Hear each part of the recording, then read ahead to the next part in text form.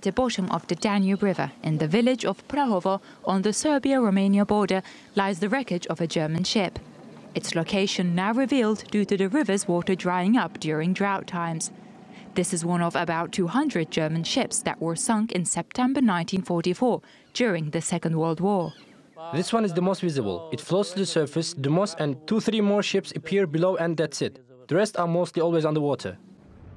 The sinking of German ships was a war tactic of German Admiral Paul Wilhelm Zieb, who ordered the entire Black Sea Fleet be destroyed so that it would not fall into the hands of the Red Army. This operation was called the Elf of Danube. Navigation in this part of the Danube is difficult even today, and passing ships often take 2 to 3 hours. The ships were sunk not only so they wouldn't fall into the hands of the Red Army, but also to block the waterway. The ships were sunk to make it difficult to navigate that part of the Danube. 40 years ago, teams attempted to remove the ships, but during the operation several people died, so it was abandoned.